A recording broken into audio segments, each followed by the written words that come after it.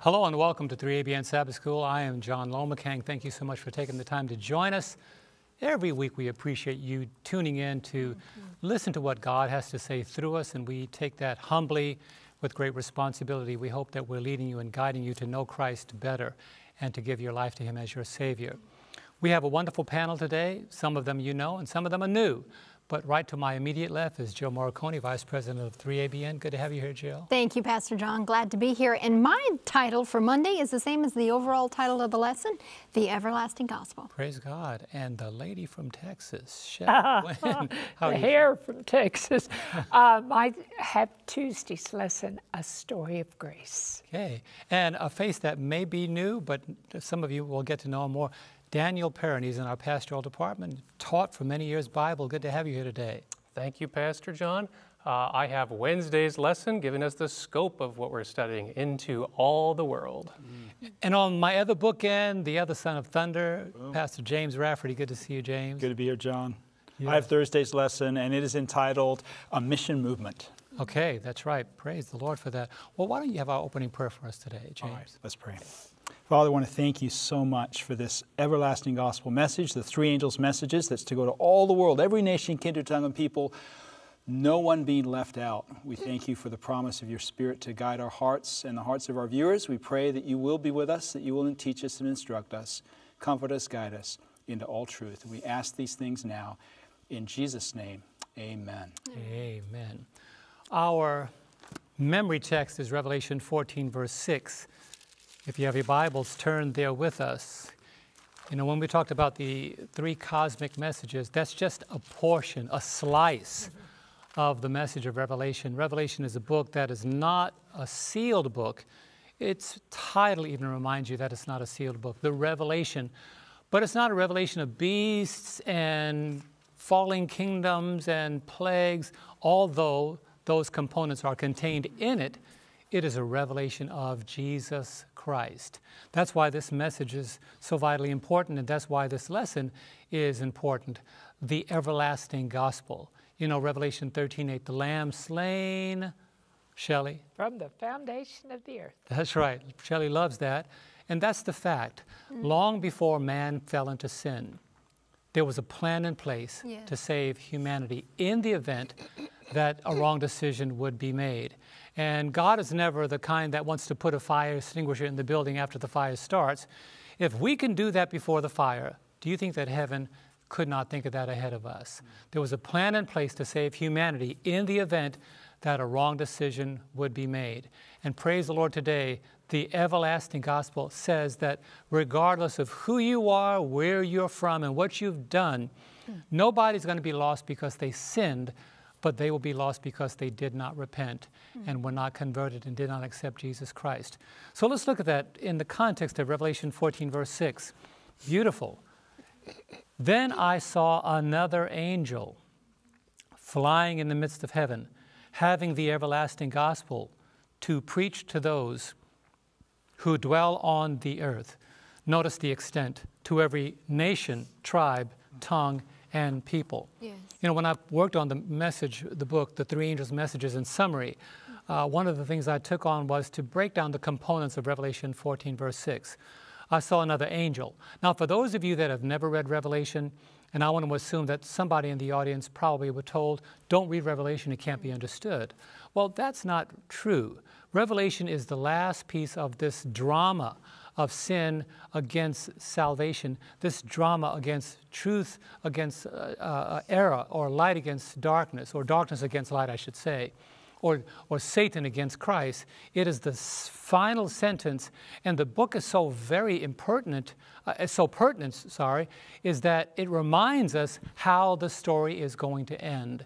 But the beauty of the gospel is the Lord does not decide, well, I just want to save a select group. No, we are reminded to every nation, every kindred, every tongue, every people. Because Romans 3, verse 23 says, for all have sinned and fallen short of the glory of God. And we know that the gospel communicated to us is not one that's a unique gospel in that, well, the Jews are saved and everybody else is lost. No. If you are human, you are under the same curse. As in Adam all die, even so in Christ all shall be made alive. 1 Corinthians 15, verse 22. But the introduction that Pastor Finley put, and I appreciate it so much. Haven't you enjoyed Pastor Finley? When you get to know him as a man of God, he and his wife Teenie, you understand that this is the result of many years of a dedicated commitment to the Word of God. Listen carefully. He says, throughout the centuries, the chanting of the Shema, name of the prayer, based on the Hebrew word to hear, reminded the Jews of the spiritual vision that united them as a people and that strengthened their resolve to maintain their unique identity as worshipers of the one true God. Now, there were other nations surrounding the Jewish nation, but God had given them a specific function to carry the gospel to everyone, to all the nations. Let's go to Acts chapter 13. Let's look at that very quickly. Acts chapter 13, and the Apostle Paul and Barnabas in the city of Antioch reiterated the purpose for which the Lord had chosen the Jewish nation. Keep in mind, and I say this in the context, the Ten Commandments are not just for the Jews, for all have sinned.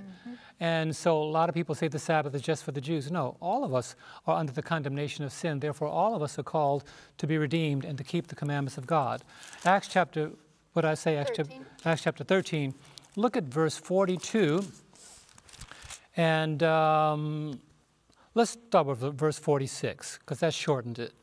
It says, then Paul and Barnabas grew bold and said, it was necessary that the word of God should be spoken to you first. That was the purpose. But since you reject it and judge yourselves unworthy of everlasting life, behold, we turn to the Gentiles. And so in the context of the everlasting gospel, God made the Jewish nation FedEx, UPS, to get that gospel out, to disseminate it to the world. But they thought of it themselves as, we're the only ones that are worthy of it. But that's not the case. Listen to the continued introduction. For Seventh-day Adventists, the three angels' messages of Revelation 14 are our Shema, our prayer language. They are our identifying statement of faith. They define who we are as a people and describe our mission to the world. In short, our unique prophetic identity is outlined in Revelation 14, verses 6 to 12, the three angels' messages, all three of them. And believe me, they're potent, relevant, and necessary to understand in the closing hours of Earth's history. He says, and it is here that we find our passion to proclaim the gospel to the world. And then he introduces the lesson. In this week's lesson, we will begin a detailed study of Revelation 14, verses 6 to 12, but we'll do so through the eyes of grace as we listen to God speaking to our hearts. And Sunday, this is the introduction to Sunday. When most people think about the Bible's last book, Revelation, they do not think about God's grace. When they consider God's last day message, their thoughts often turn immediately to frightening beasts, mystic symbols, and strange images. The book of Revelation scares as many people as it reassures, which is unfortunate because it is indeed saturated with grace and filled with hope. That is, even amid the scary beasts and warnings of persecution and the hard times ahead, God still gives us reasons to rejoice in His salvation. Amen? Amen. Let's look at the first blessing of Revelation. Revelation 1, verse 1 to 3. Let's look at this. The focal point is brought out right away. Revelation 1, verse 1 to 3. The revelation of Jesus Christ, which God gave Him to show His servants, to show to His servants things which must shortly take place. And He sent and signified it by His angels to His servant John, who bore witness to the word of God and to the testimony of Jesus Christ, to all things that he saw. And look at the blessing, the first of 7. Blessed is he who reads and those who hear the words of this prophecy and keep those things which are written in it, for the time is at hand. So when you look at the beauty of Revelation, the blessing, the very first of 7 blessings, you know, we talk about 7 churches, 7 angels, 7 plagues, 7 spirits, 7 trumpets, but there's a hidden component in Revelation called the 7 blessings, and this is the very first one. You know, some of the other ones, blessed is he that keepeth his garment. That's another one of the 7 blessings. But what's the question? Here's what Pastor Finley poses to you as our audience. How do these verses together tell us about not just the book of Revelation, but about the everlasting gospel as well? Here are my quick takeaways. Revelation is all about Jesus. Yes. In it, His message to His people is especially applicable to his church in the last days. So not only is the gospel to go to the whole world, but the church is to proclaim that gospel to the whole world. Matthew 24:14. And this gospel of the kingdom, what gospel? The everlasting gospel. Yes. What is that? Ephesians 2, verse 8 and 9. For by grace are you saved through faith, and that not of yourselves. It is a gift of God, not of works, lest anyone should boast. Now let me make it very clear. We're not saved by grace plus works. We're saved by grace through faith for good works. Works don't save us, but salvation without works is like James says, faith without works is dead. The evidence of our salvation is that we want to work for the Lord, but don't put works before salvation. The work of salvation is an act carried out by Christ alone. That's justification. But in the sanctifying process, we must participate. The Lord never forces us to become what we do not desire to become. The other part is, Revelation is a grace-filled message of our end-time hope. Through the book, Christ is described as the Lamb slain. Yes. And finally, a blessing is promised to those who read, understand, and act on the truth that is revealed in it. Look at Revelation 1, verse 5 and 6. And from Jesus Christ, the faithful witness. What kind of witness? Faithful. Faithful witness, the firstborn from the dead, that is the firstborn who conquered death. He's the one that conquered death. And the ruler over the kings of the earth, to him who loved us and washed us from our sins in his own blood. And I love this. And has made us kings and priests to his God and Father. To him be glory and dominion forever and ever. So let me summarize it again. In Christ we are forgiven. That's the everlasting gospel. That's right. Grace pardons our past and gives us strength for the process of sanctification. Good. Salvation empowers our present and provides hope for our future. That is, in Christ, we are delivered from the penalty of sin. That's justification. But also, we are empowered for victory over the power of sin. Justification, singular act. Delivered from the penalty of sin immediately. But daily we are being delivered from the power of sin, sanctification. And we will be in his image to have eternal victory over the presence of sin. Remember those 3 P's. Immediate deliverance from the penalty, daily deliverance from the power, and eternal deliverance from the presence. That is the power of the everlasting gospel. And such as it is in the words of the Apostle Paul, 1 Corinthians 15, verse 57, well, how do we get the victory? But thanks be to God, who gives us the victory through our Lord Jesus Christ. And how so? Revelation 12, verse 11. And they overcame him by the blood of the Lamb and by the word of their testimony, and they did not love their lives to the death. Amen. Thank you so much, Pastor John. You were almost looking at my notes because I'm picking up right where you left off. I love that. Amen. On Monday, we look at the everlasting gospel. Thank you, Shelley, for this assignment. I like this one. Jill Morricone, I guess I need to give my name. We're looking at Revelation chapter 14, verse 6. Revelation 14, 6. You read it. We're going to read it again. Okay. We're focused on 2 words in this passage. Then I saw another angel flying in the midst of heaven, having the everlasting gospel, to preach to those who dwell on the earth, to every nation, tribe, tongue, and people. What is that everlasting gospel? Is the everlasting gospel for those who are cowering in sin, those stained and polluted with no way to get clean? Yes, it is. Is the everlasting gospel for those who struggle with addiction, trapped under the power of sin? Yes, it is. Is the everlasting gospel for those tired of the world of sin that we live in and want to be free from sin's presence? Yes, it is. There's many definitions of the everlasting gospel, but I'm looking at the 3 that you ended with. The everlasting gospel is freedom from the penalty of sin. That's justification. That's forgiveness of sins. It is freedom It is freedom from the power of sin. That's sanctification. And victory over sin.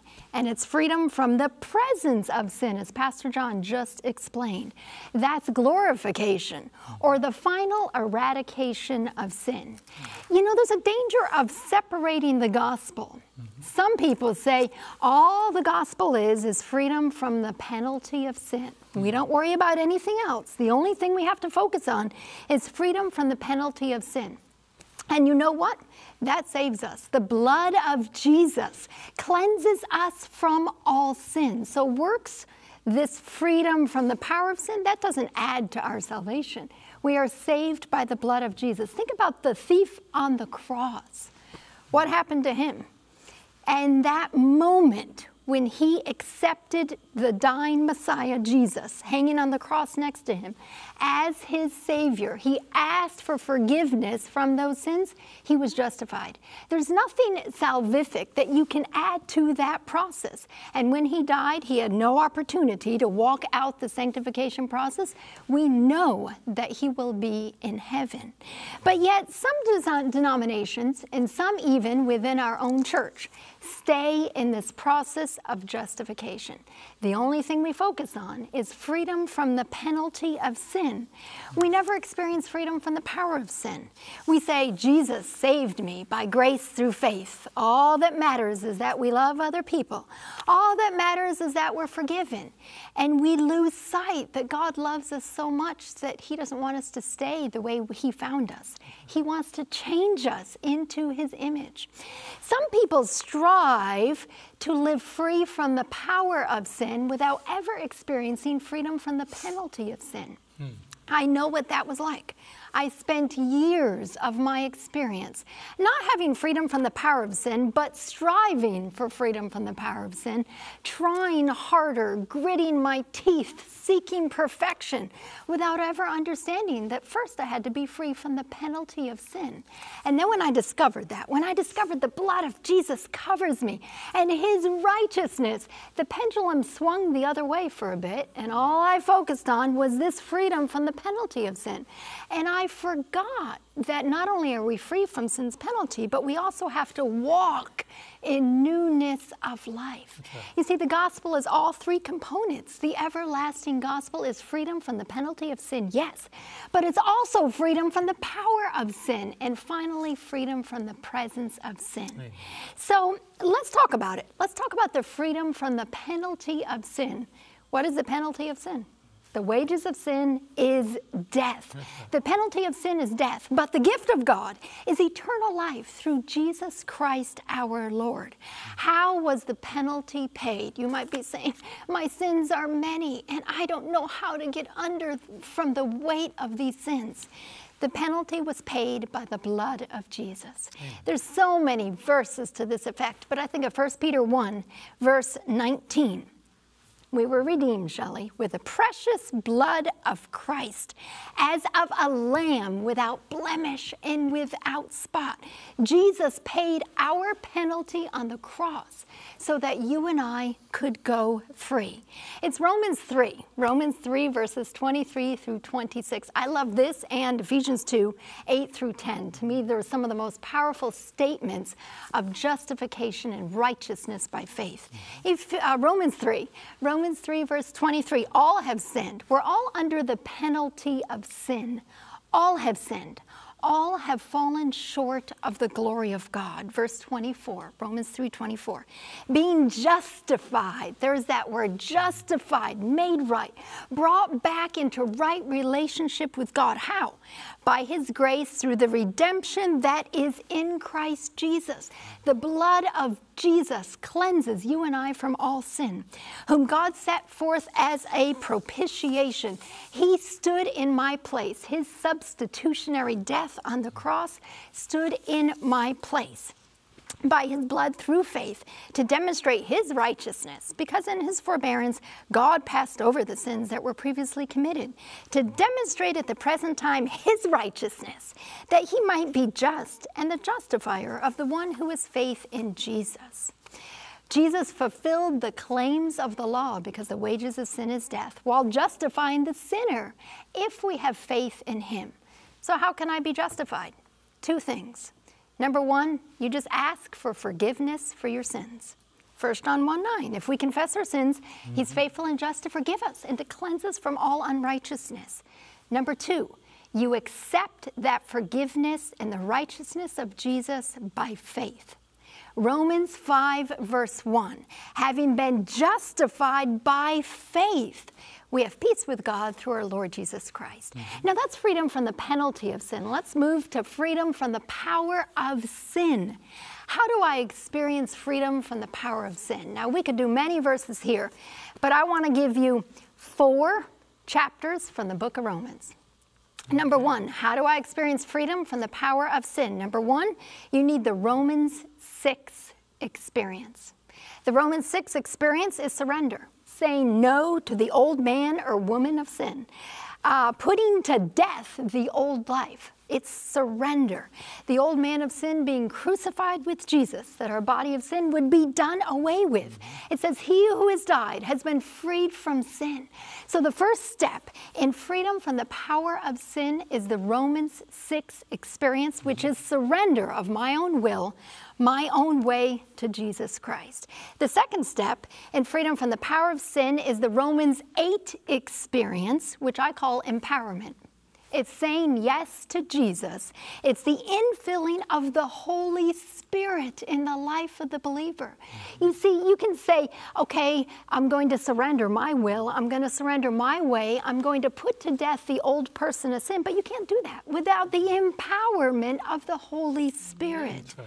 There is now no condemnation to those who are in Christ Jesus. Romans 8, verse 1. Who do not walk according to the flesh, but according to the Spirit. In Romans 8, verse 11, if the Spirit of him who raised Jesus from the dead dwells in you, he who raised Christ from the dead will also give life to your mortal bodies through his Spirit who dwells in you. What does that mean? The presence of the Spirit in the life of the believer subdues the sinful desires of our bodies. Step number 3 to experience freedom from the power of sin is the Romans 13 experience. Okay. And I call this intentionality. It's making no room for temptation and making choices for Christ. It's casting off the works of darkness and putting on the armor of light. It's putting on the Lord Jesus Christ and making no provision for the flesh to fulfill its lusts. You see, we can have the Romans 6 experience and put to death the old woman or man of sin. We can have the Romans 8 experience and say, I want to be filled with the Holy Spirit. But if, for instance, your struggle is alcohol and you say, okay, I'm not going to do that, but yet I'm going to work in a bar or I'm going to have alcohol in my home, that is not being intentional in the choices that we make for Christ. It is being intentional, making no room for temptation in your life. And finally, number 4, I call the Romans 10:17 experience, which is study the Word of God. Make time. Not only do we put to death the old life of sin, not only do we ask for the infilling of the Holy Spirit, not only do we make choices for Christ, but you and I need to daily study the Word of God, because through that we can truly become empowered to live, get freedom from the power of sin. And one day coming soon, you and I will have freedom from the presence of sin. The hope of the gospel is eternal life forever with Jesus. Revelation 21. There will be a new heaven and a new earth. There will be no more sin. We will spend eternity with Jesus. Amen. Thank you, Jill. Wow. I'm waiting to see what's going to happen when Shelley gets loose. This is a topic we all love, the everlasting gospel. Don't go away. We'll be right back in just a few moments.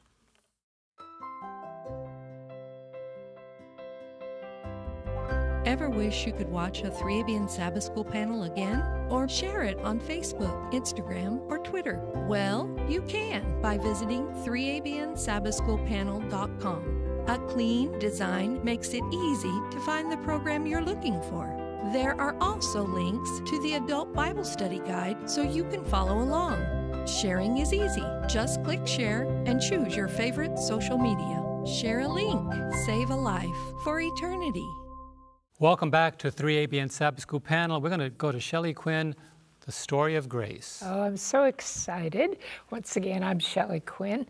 And I just have to say to you that The entire Bible is the story of God's love, God's righteousness, and God's grace. And that's something that a lot of people fail to see in the Old Testament, but it's there. What is grace? Grace is the unearned, undeserved favor of God. And you know what Paul said in 2 Timothy 1:9? Grace was given to us in Christ Jesus before time began, before the world was formed. Salvation has always been by grace, both the Old Testament and the New Testament. And the three angels' message is the most important message. This is the continuation of God's grace, the most important message that needs to be going around the world. And that foundation of that message is the everlasting gospel of righteousness by faith through the substitutionary death of Jesus Christ and through his intercession as our high priest. Let's read Revelation 14:6 again. Then I saw another angel flying in the midst of heaven, having the everlasting gospel to preach to those who dwell on the earth, to every nation, tribe, tongue, and people. You cannot understand or accept the rest of the message of the first angel or the warnings of the second and third angel if the everlasting gospel is not the foundation. You've got to know, what is the everlasting gospel? It is the good news of the everlasting covenant of God for salvation. Here's my favorite scripture. I'm going to read it in its entirety. Revelation 13:8. It's talking about the beast power and then the one who gives the other earth power. And it says, all who dwell on the earth will worship him, the one who sets up the image to the beast, whose names have not been written in the book of life of the Lamb, slain from the foundation of the world. In eternity past, before God created the world, God, the Father, Son, and Spirit, made a determination.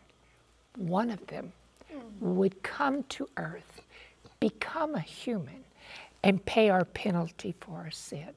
You know, when God created us in his image, the greatest gift he ever gave us was free will. Now, some people say, well, why free will? Why, if he could foresee possibly that we were going to sin, why give us free will? Because God is love. 1 John 4:8. God is self-sacrificing love. 1 John 1:5 says that God is light. That is his character of righteousness. And a loving and righteous God knew that love could not be forced. He created us that we would have a reciprocal love relationship with him. He created us hoping that as he demonstrated his love, his righteousness, and his grace, we would choose to be in an intimate relationship with him. He knew free will was risky. Yeah. But you know what?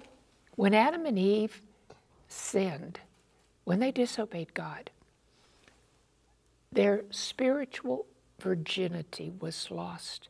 There was no way that they could become righteous on their own again. Fig leaf aprons weren't going to cover their sin. So what did God do? It's an amazing thing. He comes to them in Genesis 3:15 and he announces the everlasting gospel. He says that the seed of the woman, he's talking about Jesus Christ, the Messiah, the Christ, would crush the head of Satan. But then what he did was so amazing. The next thing he did was he made articles, skins, coverings for them, cloaks for them from the skins of a sacrificed lamb. And you know what? immediately, as soon as he did that, he put the substitutionary sacrificial system in place that opened the pathway to righteousness by faith. It pointed to the coming Messiah. Adam, Eve, their son Abel, Enoch, Seth, Enosh, Noah, Shem, Job were all made righteous. God calls them righteous. They couldn't restore their own righteousness. It was righteousness by faith in the coming Messiah. Now I have to point out something. You are probably familiar that Paul calls Abraham the father of us all. In Genesis 15:6, it says that Abraham believed God and God counted it to him as righteousness. We don't know how old he was there, somewhere between 75 after God had first called him again from Haran, but he was before the age of 84 because he hadn't had Ishmael yet. But guess what? Here he's made righteous by faith, and then in Genesis 17, God comes to Abraham. And you know what he says? This is when Abraham's 99. So this is years after this righteousness by faith, to your point. You can't just be justified by faith. God comes to Abraham and he says, I'm the Lord God Almighty. This is Genesis 17:1. Walk before me and be blameless. What? God has always expected his people to walk in obedience motivated by love and loyalty. And let me tell you something. You clearly see all 10 commandments in the book of Genesis. When God renewed this everlasting covenant with Isaac, you know why he did? Genesis 26 verse 5 says, because God's telling Isaac, I'm renewing this because Abraham obeyed my voice, kept my charge, my commandments, my statutes, and my laws. See, righteousness by faith is a relational term. God is righteous. The way he relates to us is by righteousness. The way we relate to him is by righteousness. And the goal of the everlasting covenant that was announced in the garden, ratified in vision with Abraham, it's all throughout the Old Testament. And then Jesus comes to renew this everlasting covenant and ratify it by his own blood. The goal is 2 Corinthians 5:21, where he says he made him who knew no sin to be sin for us, that we might become the righteousness of God in Christ Jesus. So here's the point I want to make in the short time I have left. We are made righteous to practice righteousness. Our destiny is to become like Jesus. Psalm 85:13 says, righteousness goes before him and makes his footsteps our pathway. 1 John 2:6 says, he who abides in him ought also to walk just as he walked. 1 John 2:29 says, if you know he is righteous, you know that everyone who practices righteousness is born of him. And 1 John 3:7 says, little children, let no one deceive you. He who practices righteousness is righteous, just as he is righteous. That's right. I want to tell you something. Obedience can only be done by grace. It is God who works in us to will and to do his good pleasure. It is God who fills us with the Holy Spirit. Yes, he delivered us, justified us, declared us not guilty by the blood of Jesus. But the Bible says it is the blood of Jesus, the Holy Spirit, and the Father who sanctify us. And only can we be delivered from the power of sin by the grace of our Lord. Amen. Amen. Thank you, Shelley, for the story of grace We have the everlasting gospel, but who is it for? Who gets to receive it? I'm Daniel Perrin, and you might be watching this from your own living room, but the title of this lesson takes us into all the world.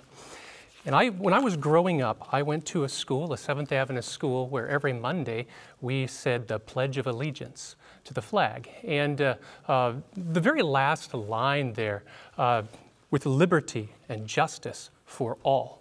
Now, whether or not we as a nation have enacted that, we recognize that liberty that is just for a few is not really liberty. And the same is true spiritually, that the problem of sin is universal. It's spread everywhere. And if there's going to be a solution, it better be universal too. An old Christmas song says that he came to make the blessing flow far as the curse is found, not just part way. Titus 2:11 says, "For the grace of God that brings salvation has appeared to all men." Three-letter word there, all, maybe among one of the most important words of the Bible, that everyone is to receive it. And lest we think that this is just a New Testament idea, the Testaments are united and they speak together here back in Isaiah 45, verse 22. God speaking here saying, "Look to me and be saved, all you ends of the earth, for I am God and there is no other." And God is not going back on this, not at this critical and crucial time where we are right now, not with all He has paid for every life, for every soul, for every person. And so we come to three cosmic messages, and they are sent out flying in mid-heaven. If we go back the chapter before, Revelation 14, there are two beasts that we see. One that covers the earth and one arising from the sea, a political and a religious power. And they seem to have it covered. They got the land and the sea. They got everything taken care of. And yet what we discover is that God sends His message flying in the midst of heaven, that the Lord is still the Lord of the heavens and He is Lord over all the earth. And so when Jesus speaks about the time of the end and things that we can anticipate, things that are coming, He says there in Luke 21:28, "Now when you see these things about to happen," where do you look? Up. You look up. That's right. Lift up your heads. Your redemption draws near, because the good news message is something that will be visible to all. Now, people can try to claim a little bit of earth, and people do all the time, but you can't claim the air. The message in mid-heaven disperses through the air. It's going to be for everybody. Geography is not a hindrance to God. The lines we draw on maps mean nothing to Him as far as stopping the gospel presentation. Everybody is going to hear this message in some way. Now, before Jesus returns, the world will be divided. Everybody will have a chance to make a choice. There's not going to be a third group of people that didn't have opportunity to hear, to receive the message in some way. This is a big task. The world is big. This is way bigger than me. But have you ever wanted to be a part of something that's bigger than yourself? Like you want to do something that matters, something that's going to make a difference. We talk about leaving a legacy of something that's going to be critical and useful. Well, the three angels, this cosmic message is saying to us, now is that time. This is that time that something that you can be a part of, be useful in something that's going to make a big difference. This unites people with angels, with the very message of God spoken through Jesus, coming through His prophets, the greatest task ever undertaken. Any building project, any government project out there, it's nothing compared to this here. And so before Jesus leaves this earth, among the last things He says to His disciples, Acts chapter 1, verse 8, says, "But you shall receive power when the Holy Spirit comes upon you, and you shall be witnesses to me in Jerusalem, and in Judea, and in Samaria, and to all the ends of the earth." He says this to disciples who'd never been more than 100 miles from their home. How could they even contemplate and comprehend the size of an earth 24,000 miles around at its equator, with a population of 8 billion people and growing? I don't have a very big sphere of influence. I've been to South America once, but other than that, I don't travel. How big is this message? Can it ever be done? And I want you to know that God knows this message can be done. He tells us in each of the Gospels, listen to this here, Matthew 28, therefore go and make disciples of all nations. Mark 16:15, he said to them, go into all the world and preach to every creature. Luke 24, verse 47 and 48, that repentance and remission of sins to be preached in his name to all nations. John 20, verse 21, as the Father has sent me, so I also sent you. All right. Paul gets the same message that in Acts 26, verse 16 and 17. It says, to whom I now send you to the Gentiles to open their eyes. Isaiah 49, verse 6, is it too small a thing that you should be my servant to raise up the tribes of Jacob and to restore the preserved ones of Israel? I will also give you as a light to the Gentiles, that you should be my salvation to the ends of the earth. And then hear this 3 angels' message to be preached to every nation and kindred and tongue and people. There's not very many more categories perhaps you can use, but it's covering it all. Yes. But how? I talked to somebody on the phone last week that said, is this even possible? Can we even do this? Sure, there are difficulties out there. 97% of the unreached people of the world live in what's called the 1040 window, 10 degrees north to 40 degrees north latitude, an area of the world, you could look that up and figure out what that is. Mostly poor, the biggest unreached cities, places where the message has not been preached. But I want to share with you, the message will go out, and here's why. Number 1, along with the message comes the power, and it's through the Holy Spirit. Jesus says in John 15:16, you didn't choose me, I chose you, I appointed you. He takes responsibility for this message and says, I go along with you. All right. Number 2, this is not a task for institutions only. This is a task for individuals, and everybody has a sphere of influence. And God may be talking to you right now or sometime in the near future as our ears are open, saying, take your sphere of influence and move it somewhere else. Too much light shining in one place. Got to go out and spread your sphere of influence. He tells his disciples there in Acts 1:8, start in Jerusalem. Start with those you know. Who do you know? Sure, you may not be able to communicate with people over there, but you've got people right here. That's right. Number 3, we've got literature that needs to go out. The silent witness, you can't sit in their home, but as you give out something, they read it. And maybe it doesn't produce fruit right away, but as the things that take place that are predicted and prophesied begin to happen, that silent witness begins to move on their minds. All right, radio and TV. All right, literally, that's cutting through the air across languages. And we may not be aware of it, but there's stories of people hearing this message saying, my heart is awakened. My mind begins to understand what God is telling me. And God is working through these things. Digital technologies. Almost everyone has a phone. And with the way this world is going, everybody is going to have a phone. Or something like that. And I'm not limiting God to say how he can work or in what ways, but there is the ability for information to be transmitted in ways that could not have been possible in the past, and not that God is reliant upon our technologies, but there is possibilities out there. There are long-term missionaries right now expanding into other countries. And this is not just a quick spur of activity going on, spending 20 years getting to know a language and a people group to understand their customs. And God may be calling you to say, yes, my sphere of influence is to move into a location in a place where I can share with people who've never heard it. Paul wanted to go off to Spain where nobody had heard the name of Jesus. God is speaking to people in dreams. He has in the past, and he will continue. We see that in Acts chapter 2 and Joel chapter 2. In Matthew chapter 20, verses 1 to 16, there is a vineyard owner, and he goes out and gathers workers throughout the day. And even at the 11th hour, right before the close of the day, he is inviting workers into the vineyard. God will call. He is calling. And if you're watching right now and you're one of those saying, I'm not trained. I've been sitting around. I haven't learned enough. God is calling 11th hour workers, and I want to read you this really quickly here. 6th volume of the Testimonies, page 202. As the children sang in the temple courts, Hosanna, blessed is he who comes in the name of the Lord. So in these last days, children's voices will be raised to give the last message of warning to a perishing world. When heavenly intelligences see that men are no longer permitted to present the truth, the Spirit of God will come upon the children, and they will do a work in the proclamation of the truth which the older ones could not do because their way is hedged up. God is working through one and all, and may it be you.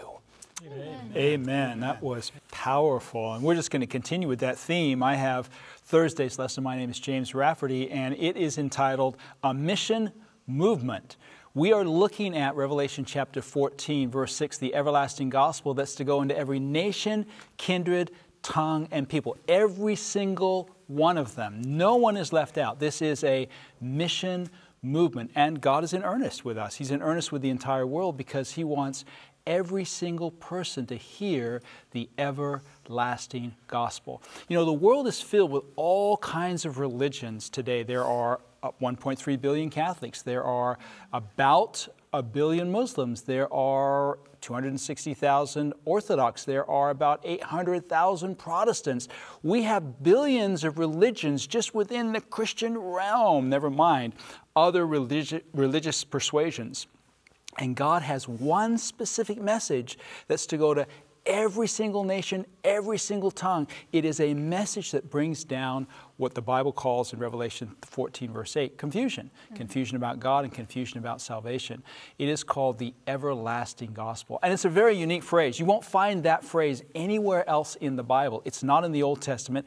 It's not in the New Testament. The closest you can get to it is everlasting salvation in Isaiah 45, or in Hebrews chapter 13, everlasting covenant, which are basically the same thing, but God used this specific phrase for a reason because He knew that God's end-time church would be challenged in the end-time scenario to bring these three cosmic messages to all the world. He knew we would be challenged by one specific thing that all these other religions seem to either leave out or present, and that is the idea that the gospel is everlasting.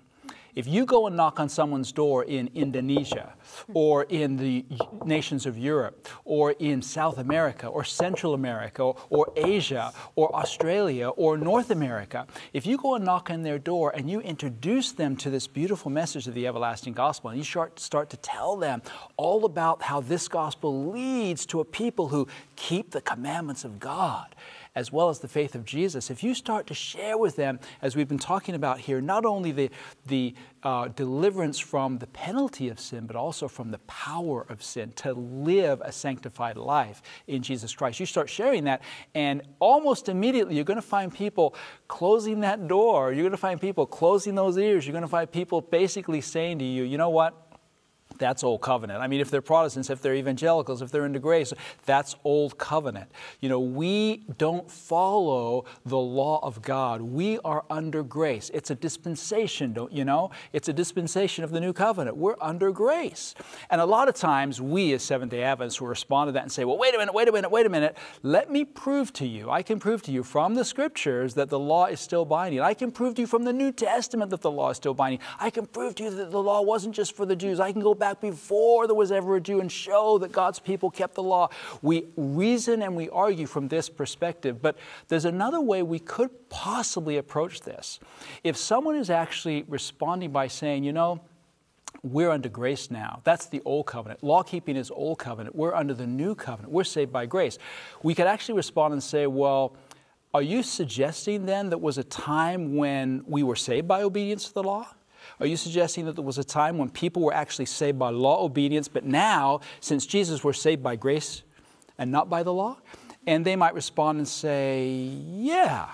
And you might want to share with them, well, if Hebrews chapter 4, verse 2 says that the gospel was preached unto them as well as unto us.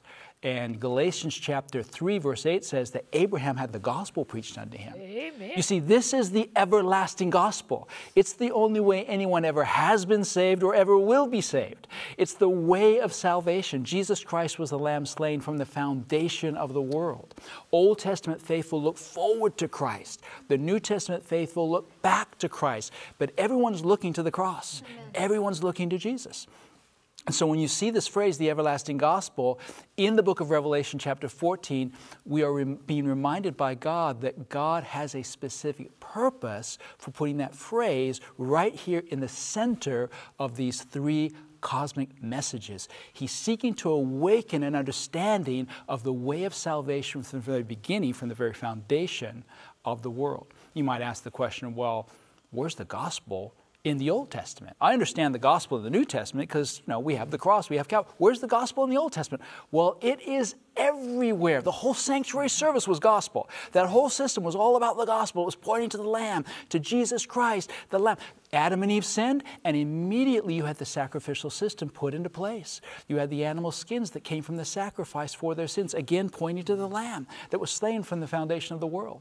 In fact, the gospel is found in the heart of the Ten Commandment law. Amen. If you go to Exodus chapter 20, and you're going to find this in Exodus chapter 20, verses 1 and 2. If you go there and you read the Ten Commandments, you're going to find that the Ten Commandments actually teach the very same thing that we see taught in the New Testament, that we keep God's commandments because we love Him.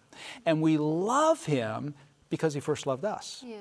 In other words, it is love that motivates obedience to God's commandments.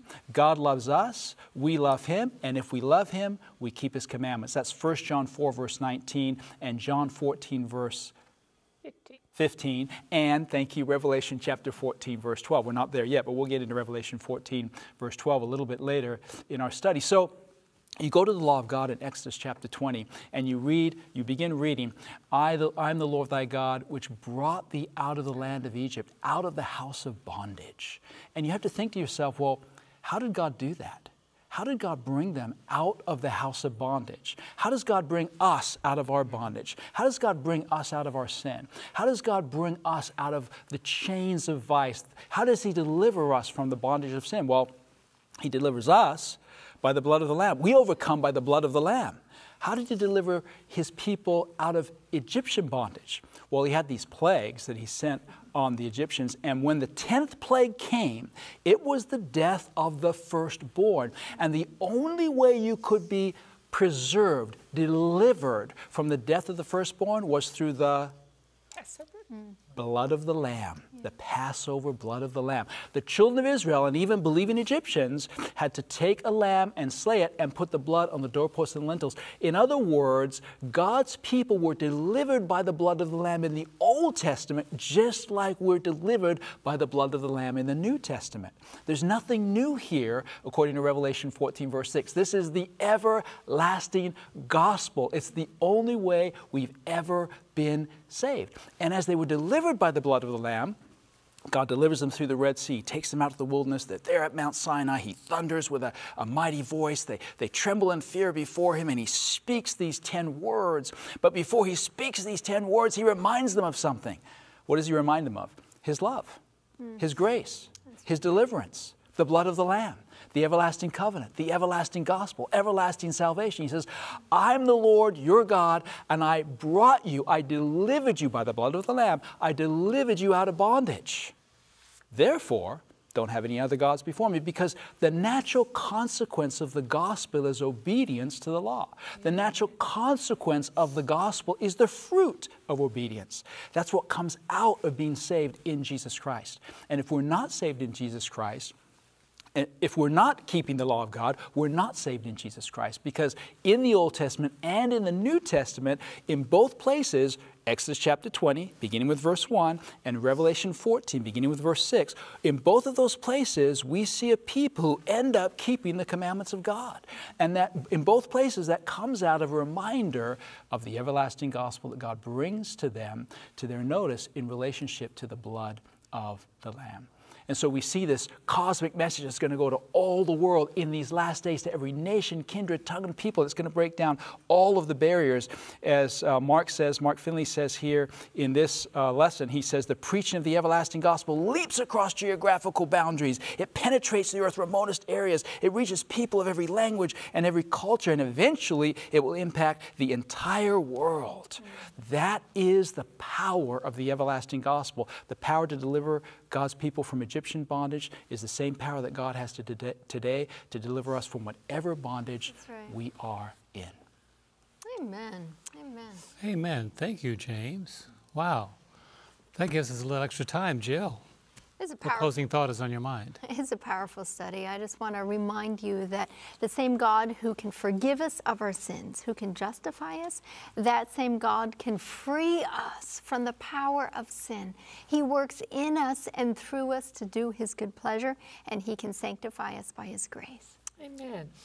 You know, the Bible's really clear that God keeps covenant with those who keep covenant with Him. His covenant is a covenant of grace. We talk about free grace, but I want you to consider the cost of grace. 1 Peter 1:18 through 20.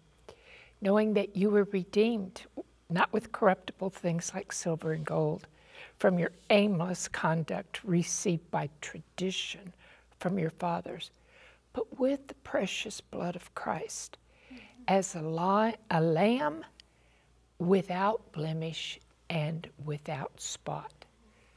The spotless Lamb of God who takes away the sins of the world.